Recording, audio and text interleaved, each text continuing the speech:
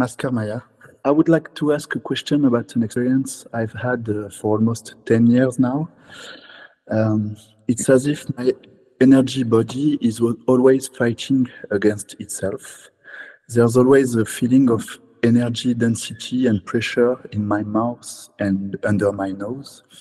It's like a black ball of energy always moving.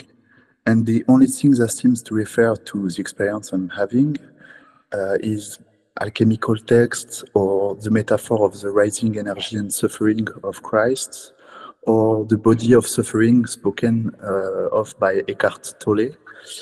Sometimes it's so intense that it makes me vomit like a whitish liquid, or it makes me do grimace.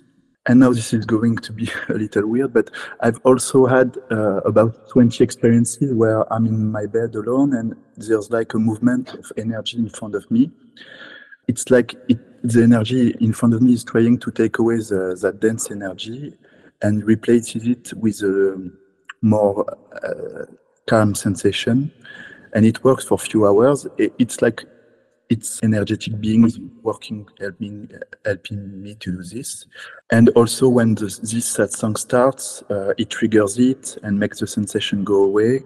Or when I bend down, but after sometimes it comes back. So my question is this the transmutation of my suffering body, my pain body?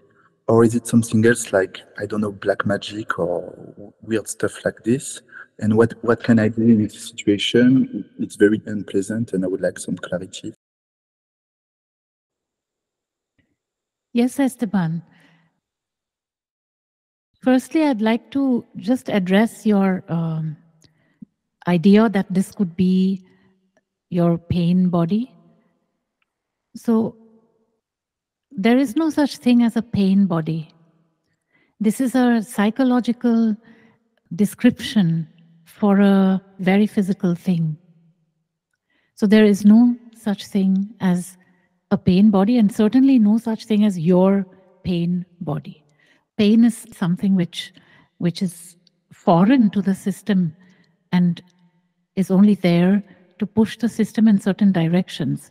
It is not something that is intrinsic to the system. So if you say it's your pain body, it's already the wrong track.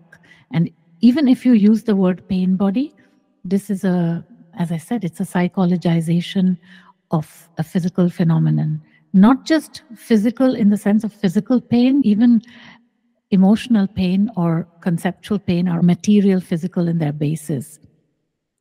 But just coming back to your, description of spitting out this white stuff, this is not the first time that I've heard and seen actually of this white stuff being spit out. And what it is it's a product, it's a material product of a cleansing of the chakras and the whole spinal system by the Kundalini energy. I remember you actually from Rishikesh. There is even a video where there is this question and answer with you, if I remember right. And yes. Yes. And the reason why this black ball of energy quiets down when you bend down is because the system is then in a surrender posture. Or when you get on a satsang like this, it's again in surrender posture. And when you're not in that surrender posture, you are again pushed into a corner in a sense by this Shakti in the system, forcing you into increasing and ongoing surrender. So it's all very physical, it's material, it's a material thing that goes on. And as far as your experience with the beings that are around you, or you feel a certain energy that is being relieved by the presence of these beings, there's no concrete proof for any of that, obviously, but that there are energies at play that work against you as well as for you is a given in the experience of many who expand the consciousness. So these energies that are relieving you are doing that because in that Leela, in that dance with this Kundalini Shakti, which is fighting the ego and it's taking over of the system, there are also energies, you can even call it protection guides or spiritual protectors that give you some time to breathe every once in a while. And unless, and I already told you this in Rishikesh, I remember it quite well, in one of the satsangs in any case, saying that for a person like you, there is no choice but to bend. There are some people who slide their way through life and manage it somehow.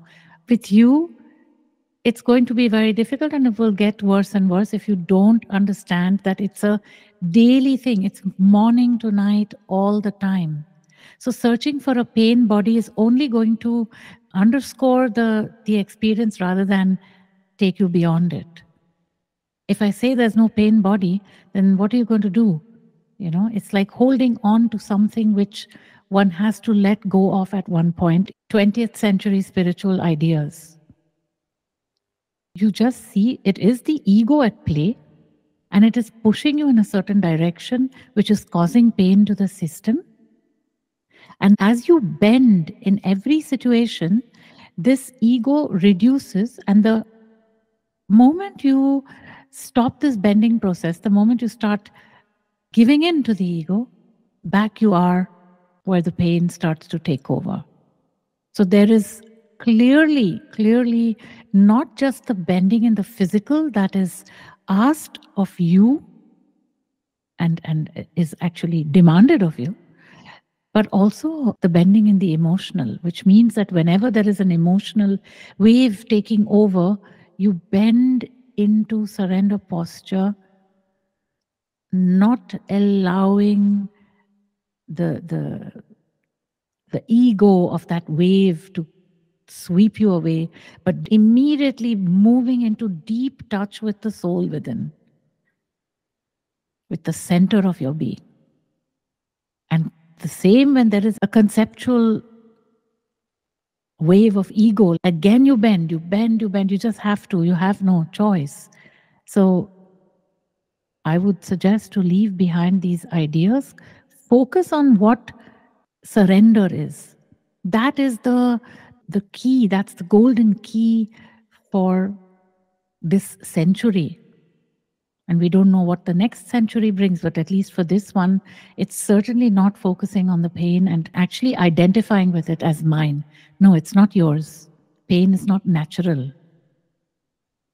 Pain may have its functions here and there, but it's not something to focus on because it's an expression of ego in an extended sense. Yes, so Esteban, that's where the focus is. You cannot shift from that focus. You just simply cannot. You have to pull yourself into surrender state again and again and again. And yes, you can search for all kinds of psychologization, but it's not going to change anything unless you go into that continuous state of deep surrender to Source. Being an instrument of that Source, being the master of the emotions, the master of the thoughts, all of that happens through that surrender process. And this black thing, this black energy you feel in the mouth, it will dissolve gradually, but that posture can't change. It has to be there continuously, reminding yourself all the time. That's if you want to move beyond it and not hold on to it. Yes, Esteban.